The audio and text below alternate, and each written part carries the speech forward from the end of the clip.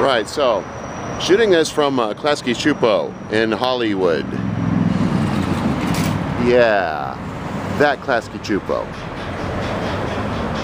Let's have a little guided tour here. Got various awards. And we've got banners of the Rug+Rats right up here.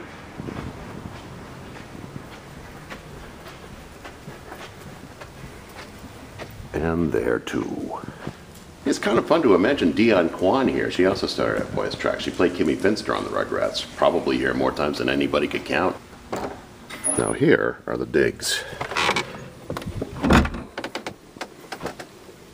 And in this case, we're going to block the screen here because we have proprietary stuff, but you have a microphone and you're facing a screen to which you cue. And we're going to have a little sample of that in just a moment here.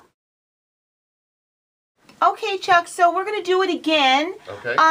Just give me a little more richness and fullness in your voice. Go for your lower register. Okay.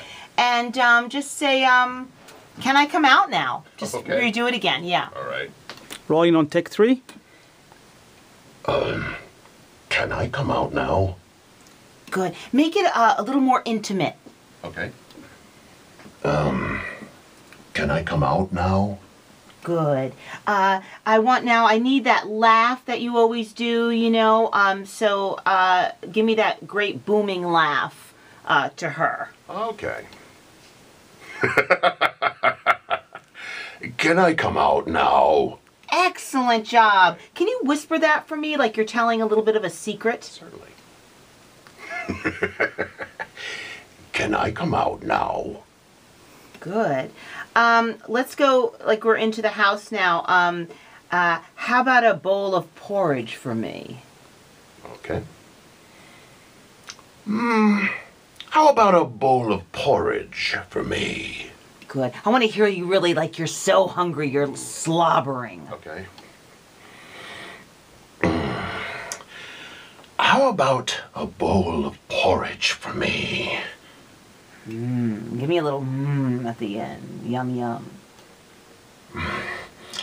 How about a bowl of porridge for me?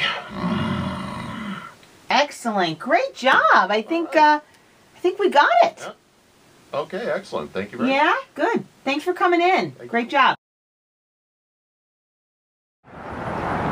So what you're seeing now is one of my little personal eccentricities. After driving about 7 hours to do a voiceover gig that lasts about a half hour, sometimes I like to stop by and pick up a plastic model at one of Burbank's better stocked shops, let's say. In fact, I think this is the shop in Burbank.